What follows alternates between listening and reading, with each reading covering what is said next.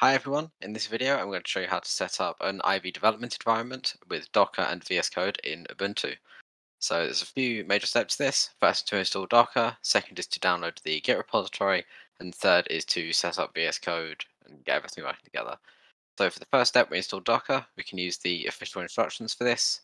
They will be linked in the documentation, but the easiest way is just to Google Docker install Ubuntu, if you can spell, and then check what's in here. So do we meet the requirements? Yep, I'm using Ubuntu 22.04, so I do. You can uninstall any old versions if you have them. This is a fresh install, so I don't have any. And then you can start running through the commands. So the first one is to update the repository listings, because we need to install some packages to accept Docker's GPG key. So we can just install the packages, you can check what they will do individually, but overall this is to get the GPG key downloaded. Create the folder that we need to store it in, and then we can download that key. This makes sure that the Docker packages have all been signed correctly and they really are good packages. And then we can add the repository. Uh, Then we can update our repository listings because we just added some more, so we need to find out what's in them. And we don't get the GPG errors, which is nice. And then we can install Docker and the related packages. So we click yes on that. These are a little bit large, so they might take some time to install. If this takes too long, I'll just speed it up, but I know they will, because it's nearly 500 megabytes worth of stuff. And while that happens, I'm going to prepare the next command. I'll copy it in. So this next command will run a simple hello world image in Docker just to make sure that it's all working correctly. But you'll notice that we've had to start this with sudo. Currently only the root user can run Docker, and VS Code will not be very happy with us if we leave it that way. So we see on the Docker website there's this Linux post install section that allows you to manage Docker as a non-root user. But you should, before you do this, you should read the warning that they give saying that Docker grants root level privileges to the user. You should read this, see if it affects you. I'm okay with doing this, but you should validate that for yourself. Add the Docker group. It should already exist, but we do it as a sanity check.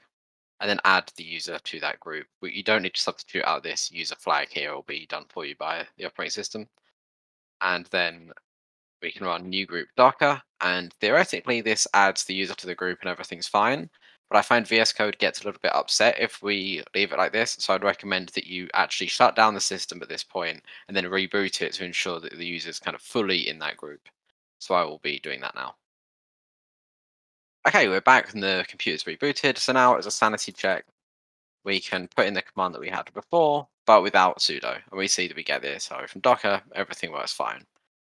So the next step is to set up Git. So first step of that would be to install Git and then change directory to whatever folder you want to download Ivy in. So I will make a folder called Ivy with a capital I and change directory into it. And then we can do git clone double dash recurse submodules and then the link to your particular fork of Ivy. You should make a fork rather than using the proper Unify AI one. So I'll put that in now. And we can end the command with the dot to say to clone it into this directory rather than making a new subdirectory. If you want it to make a subdirectory for you, you can leave the dot out. And now if I list files in this directory, so we've got Ivy, Ivy test, and all the other things that you would expect to see. So the next step will be to install VS Code. And VS Code is not available via app. It is available via Snap, but for demonstration purposes, I'll install it via the software center. It's a little bit easier, even if it takes a little bit of time to get started occasionally. And it's so now that the software center is open, search VS Code, and we want the code package rather than the code insiders package. The code insiders has this sort of teal green icon. We want the standard one of the blue. And because I've closed it, it doesn't know what's going. Okay. Now that it's worked out what it's doing, we can open up code in this directory. It's easiest to do it to the command line there because then it will automatically open in this directory. Trust the authors so that you can actually look at everything and run everything. And then in extensions, there are two that we need. So it's giving me a pop saying dev containers is a recommended extension. That is one that we will need. And the other extension that we'll need is Docker.